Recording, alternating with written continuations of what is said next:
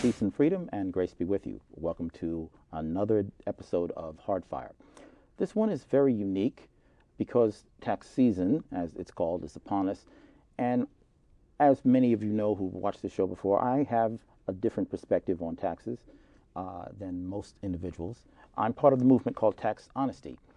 I'm here today to talk to us about that movement and to step us through the various concepts and directions of that movement. I'm very privileged to introduce V, who will explain to us how to start the revolution on the tax front and what role you can take in making sure you can be honest and hold the government honest on this subject. I'm very privileged, sir, to have you here. Mr. Clifton, it's my privilege to be in your show. Now, I understand you have a secret identity after all the Hollywood and comic book homages to you have been done, and maybe you could tell us about that. Well, gosh, how do I answer that question when I'm in disguise? Okay, well, I'll just... That's a V answer. That's a V answer. I guess that everything starts from the Constitution. Mm-hmm. I mean, when you look at our history, we've had plenty of people that have come and gone who have used a disguising technique to actually express their views. Right. And an example of that is, of course, our founding fathers. They've used at least, I can think of 20 different aliases, and that kind of seemed unique. Yep. And they say Shakespeare may have used an alias. That may be an alias for anyone from Francis Bacon to Edward de Vere. But my understanding is you are somewhere in Long Island in your normal affairs. Yes, I'm also a paralegal in the real life. All right. So yes, that's what I do, and it's a privilege to be in your show, sir. All right, let's go into the concept again for those who are not familiar with this subject or coming back to it for the first time, or who have had their heads confused by different put-downs of the topic. There's a phrase called tax honesty, and there's a phrase called tax protesting or tax protestor. What do those phrases mean? What is the relation between those two concepts? Tax honesty and tax protestor movements. Mm-hmm. I guess the IRS would like to call this particular group of people as tax protesters. But they don't some IRS agents don't realize that the word tax protestor was actually banned in 1998 with the Restructuring Reform Act. Right. As far as tax honesty is concerned, tax honesty is what we call, I guess, the people in the freedom movement, this vague thing called the freedom movement. That's the distinction. The IRS categorizes a particular group as tax protesters, but meanwhile, that same group calls themselves as tax honesty. Okay, well, just to clarify a little more, I looked it up on Wikipedia the online encyclopedia the other day, and it seemed to say a tax protester is someone who does not pay or file taxes based on questioning the government's authority or legality in attempting to enforce the tax and challenging the jurisdiction of a person who challenges the jurisdiction of the IRS and government in trying to impose an individual direct tax on an individual. And at least that, to me, defines the classical definition of the concept. Are there any current wrinkles? Or, I mean, I have an idea, but could you say if there's more to it than that? Or well, assuming that we were tax protesters, mm-hmm. I mean, the government likes to say we are tax protesters. Is that a bad thing? No, because you had Shays Rebellion, you had the Boston Tea Party, you've had, of course, the Whiskey Rebellion. I mean, our heritage... I think it was Thomas Jefferson that said, you got to have rebellion now and then, to preserve the liberty of right. Some people would call that civil disobedience. The way I've understood it from some quarters in tax honesty, so for example, Robert Schultz in We the People, in one of his letters to the government, they said we're not protesting a tax, we're not anti-law, we are pro-law and anti-fraud. Definitely, excellent description is what Bob said. Yeah, I would definitely agree with that. Yeah, because right. there's nothing to protest. I mean, we're trying to use the government's, we're trying to use the Constitution, we're trying to use the Internal Revenue Code, we're trying to use Supreme Court decisions. And it's funny with the Supreme Court decisions because whenever you cite Supreme Court decisions, it often sometimes seems as if the government doesn't like to, follow those Supreme Court decisions. Or even acknowledge they exist. Sure.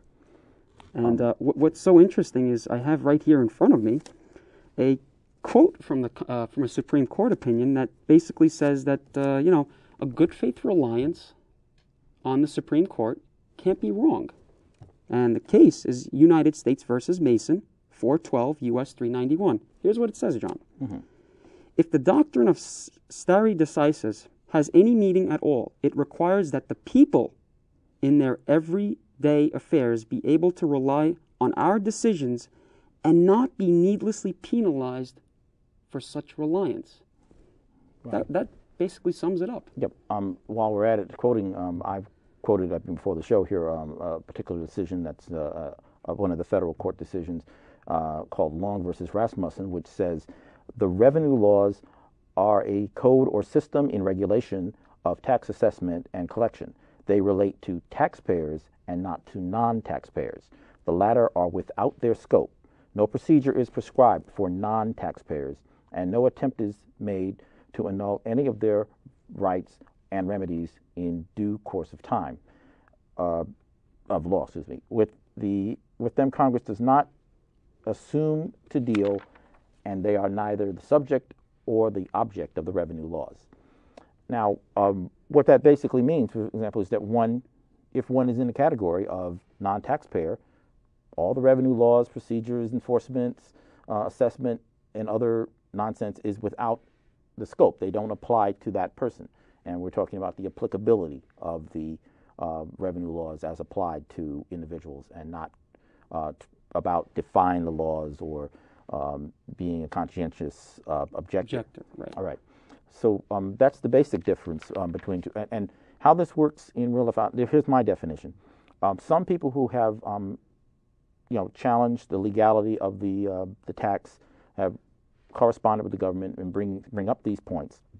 And what happens is the government sends a letter back, a form letter, basically saying very bland, generalistic statements like your arguments are frivolous, they have been consistently refuted by the courts, yes, etc. Now, and that's how they've dealt traditionally with tax protesters. More recently, tax honesty individuals do things like, instead of trying to prove you're not liable, put the burden of proof on the charging party, the appropriate person, and say, okay, could you please show me, prove to me that I am liable? Let them do the proving, and get your request answered by the government about where they draw their jurisdiction to apply the laws to you. Many of us who've done that have found that they can't answer that question, and they can't call that an argument because it's a request for information or a request for documentation, and therefore they're in a bit of a quandary because now they've lost their edge and their ability to put out these catchphrases that affect the movement. Absolutely. Well, what I want to try to do here is have you explain, as a revolutionary of sorts, how we should step through, how the individual who has no understanding necessarily of this, apart from this introductory statement, how do they proceed to establish their non-taxpayers for the purposes of not being within the scope of the revenue laws? How do they proceed? It's a very interesting question, and it's very delicate. It requires a delicate answer. When folks step into this movement and try to honestly do the right thing that they feel, they'll face some sort of obstacle. In other words, there are a lot of beliefs in this system, in this particular, this vague thing that we call the tax honesty movement or this freedom movement. If I were to suggest a particular suggestion, whenever the average person hears a premise, for instance, taxation is voluntary, which is another big issue. Why are taxes voluntary? And it's just so sad that when you actually consult with these people and try to ask them the question as to why is it, what conclusions have you reached, or what documents have you relied upon from the government to reach such a conclusion? Or, for instance, take a big one, the right to petition. If you have a right to petition, what documents have you relied upon? What legal information can you stand by and say, here is the evidence, here is my beliefs, show me where I'm wrong? I guess the important is, to sum it up, the important thing is whatever you believe, back it up by some sort of legal citation. That's a very important topic. Right. Yes, statement of beliefs is very important. That is part of the classic approach, and it's a great starting point because that is one of the basic issues. Absolutely. I think the different approaches sometimes are thought to be in conflict with one another when really they're different fronts on the same war, a battle to regain our freedom, through the freedom movement. I would wonder, if you are support all 3 or 4 aspects of this. Like you are a supporter of the movement by the We the People organization. Oh, absolutely. All right, Absolutely. who are doing a right to petition suit that's. And there are plenty of other sites that have the same particular goal, and I guess they're involved in some sort of petitioning process as well. Yep. I say that there are at least 2 other fronts, and briefly, the one is the administrative battle. That is, instead of the battling with legal arguments, there's this issue of, despite one's claims that you're not under the law, many people who pursue this matter by not paying and not filing have given the game away in other ways, in an administrative way, by signing forms or allowing other people to submit forms to the IRS that create a presumption. Well, the IRS always likes to presume things. Yeah, that they are, that they are liable for taxes, and the person didn't ever respond to those statements or ever contradict them or overrule them, and therefore it creates what we call an equitable claim of tax liability. I'm not a lawyer, so I don't have the phrasing precise, but that kind of thing is the stuff that is laid against a person when things go to a serious level, like a court trial or over tax evasion. Absolutely. And the willfulness is a big issue on that. And what's so interesting is, again, and this is somewhat in conjunction to what you're saying, another case, United States versus Bishop, 412 U.S. 346. The requirement of an offense committed willfully is not met if a taxpayer has relied on good faith or a prior decision of this court, or a non-taxpayer, of course. Now, it goes right back to relying upon what government documents there are available to support your conclusions, because the problem is, and I don't mean to certainly be particularizing or criticizing folks that may be out there in the movement, but some folks, what they like to do is they just like to reach conclusions without having some sort of historical merit. And that's where many of the arguments have been refuted by someone who's been more careful with looking at the statutes and the decisions and the regulations relating to this, and then people get caught in that situation. And there's actually, if you folks have, I don't know if any of the viewers have heard, but we have plenty of instances where an average person like you and me, who would actually go into court, prove to a jury that these are my beliefs because such and such and such, and they've actually come out, they've come out winners. For instance, back in 1993, you had Lloyd Long. Just very recently, you had Vernice Kuglin. Yes. And what did these folks do? They've relied upon government documents, and they used the government's own. Excellent. And we're fighting back, and we're getting some victories. I want to break at this moment to remind the audience that this issue, among many issues, is one of the fronts in which the freedom battle is being fought. one of the organizations in New York that is in an organized way working to try to preserve freedom, or as I said in a previous campaign, trying to bring back freedom to New York, is the Libertarian Party of New York.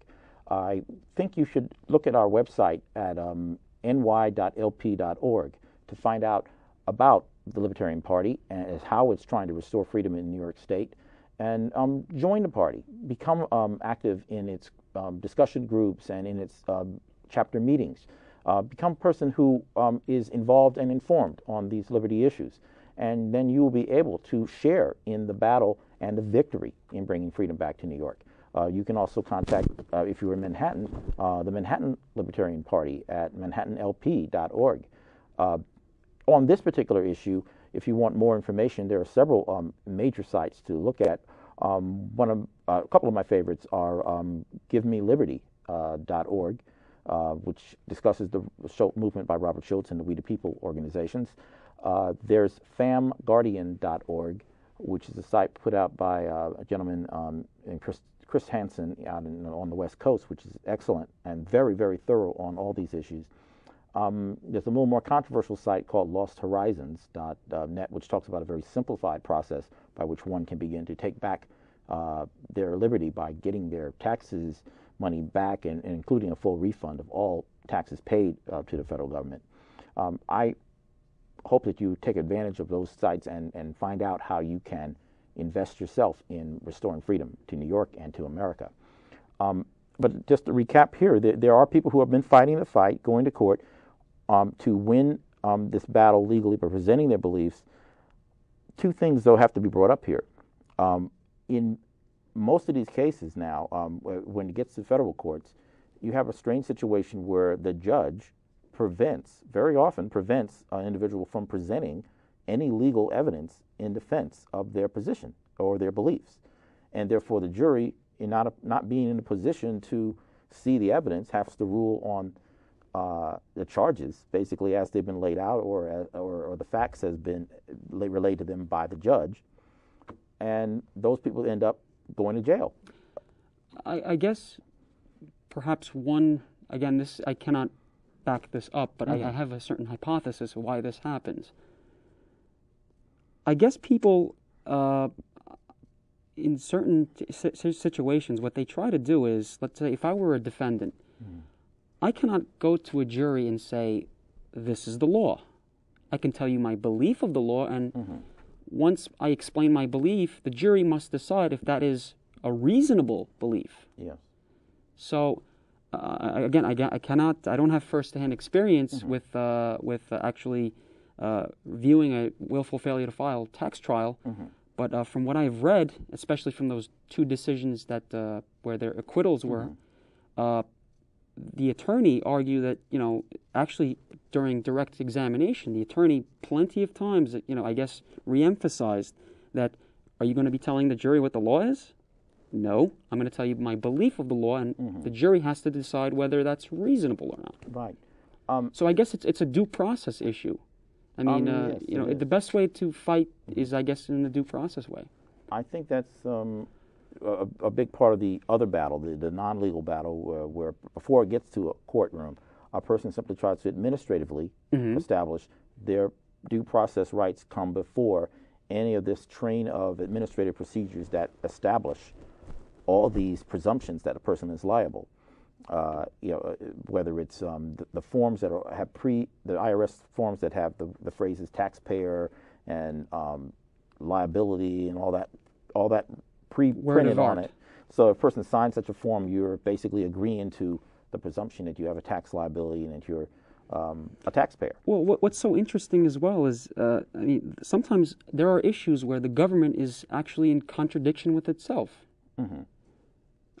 For instance, just take a very basic example. The income tax system, like the income tax. What is it? Is it a direct tax or is it an indirect tax?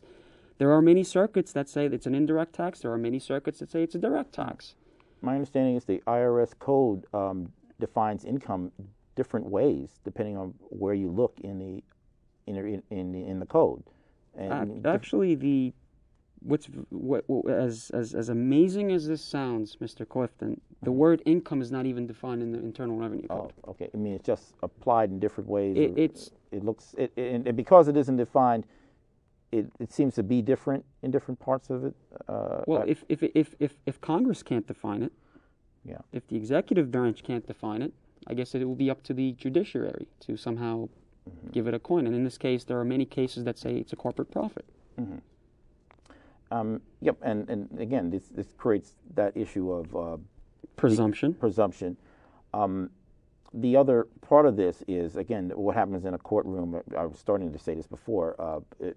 You've got one issue with the judge not allowing legal exhibits or a real appeal to the law as evidence.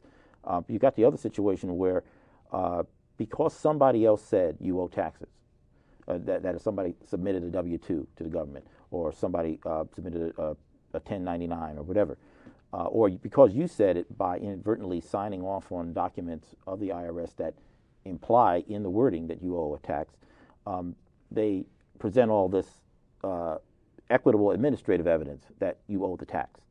And then a person, because they never rebutted that evidence, finds themselves just being convicted on that, especially since they can't present their legal information. That's the nucleus of the issue. I mean, if you cannot present yourself, if you cannot somehow explain what your beliefs are, you're going to have a bumpy road ahead of you. Right.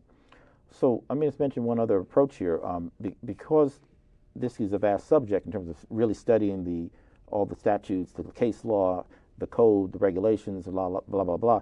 Some people have decided to not cover the light circuit. They decided to just go for the light switch.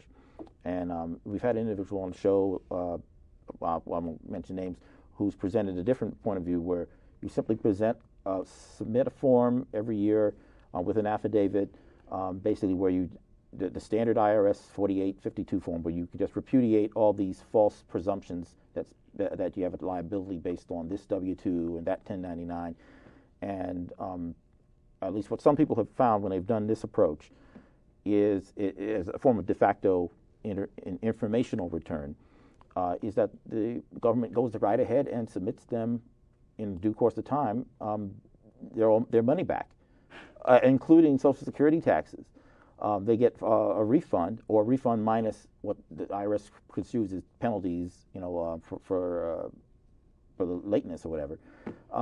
But my point is this would be absolutely impossible for them to do if a person actually owed the money.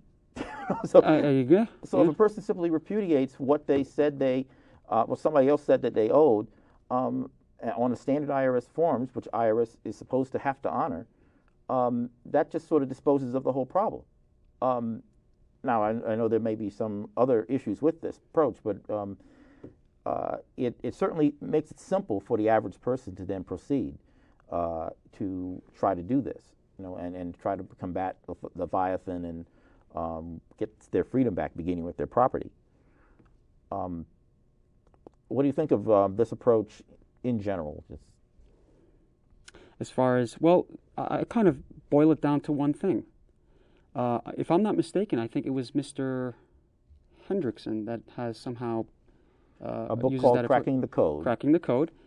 Well, and to tell you the truth, if there's certain conclusions that he's reached, and if he's using government documentation to back up whatever reason, I think he is, because he obviously, if he's using forms, and if he's attaching something that somehow supports his belief system and backs that belief up with some sort of government documents or Supreme Court opinions, why not?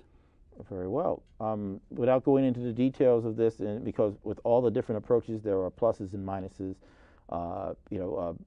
and you can wonder whether that's going to stay viable. What if somebody changes the light circuit on through which this light switch works? That he's found. Sure. Then I think then a person will have to go back to knowing the law, all the stuff, as you've endeavored to learn.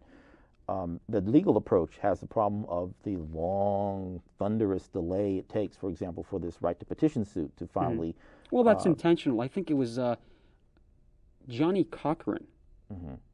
I think in his book, A Way of Life, I think he wrote a book, and usually he says that during his experience, again, I cannot cite it word for word, but I'm very positive that it exists in his book, that usually the court systems, if they want to ignore an issue, what they'll probably do is they'll somehow ease it up. In other words, they try to ease down the tension that it builds up. I mean, yeah, we're going to sue, we're going to win this battle.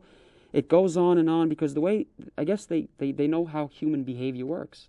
Government knows how human behavior works. Yeah. And as time goes on, then people start to get lazy and start to not do their work again. And I guess that's probably a reason why it's taking so long. I mean, that's why they stall, or sometimes our IRS and government officials are abusive about not responding to people or intimidating people, because they know most people don't want to sweat the details and don't want to hang in there, to fight for their rights. Well, I mean, again, while I agree with your statement, I might also add that, just think about it. Let's say if I was an IRS agent and if I have this, oh goodness, it's like a 20-page document. Am I going to sit there and read through that while I have billions of other tax?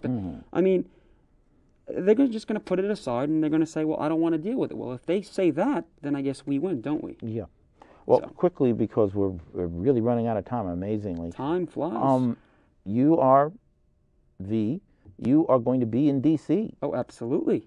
In March, I understand. I think you were there last November. We were there. And can you briefly tell us, we've got 1 minute, about what's coming up? Well, we're expecting 1,000 Vs in December. I'm sorry, rather March. Somewhere in March. End of March.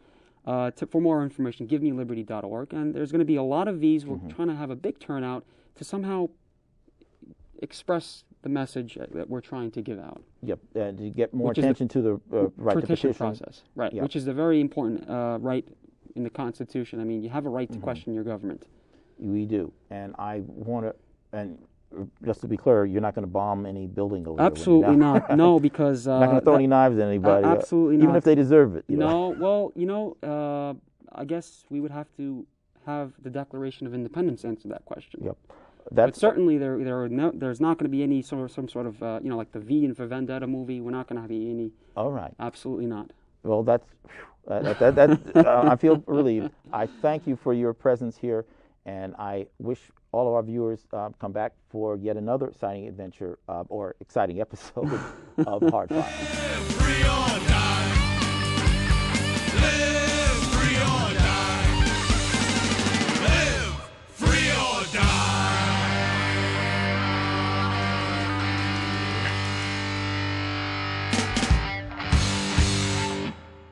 Catering for the cast and crew of Hardfire is generously provided by Da Vincenzo Restaurant, 256 Prospect Park West, Brooklyn, New York, 11215.